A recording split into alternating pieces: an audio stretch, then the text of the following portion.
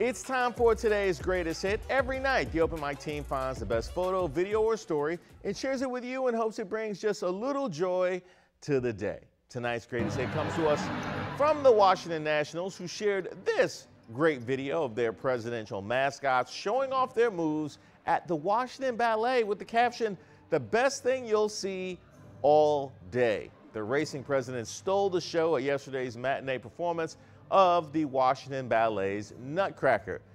And you know what? They were right. This is the best thing I've definitely seen today, and it is not even close, although I guess I spent most of the day in the DMs of the U.S. men's national team. But George, Thomas, Abe, and Teddy have some moves. Yes, even Teddy. The Washington Ballet isn't letting me on their stage. They pulled this off, by the way, wearing costumes with giant heads on them. Most people couldn't do this with regular bodies, and by most people I mean me. I need them to show up with other dance troupes now.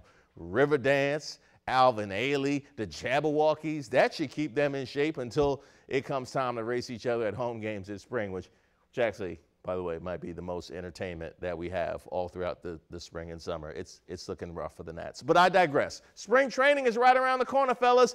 Thanks to the Washington Nationals and the Washington Ballet for making this happen and for sharing it with all of us. As always, if any of you guys see anything cool, interesting, or funny, send your photos and videos to us. I am at Reese Waters on most social media, Mr. Reese Waters on TikTok, or email rwaters@WUSA9.com.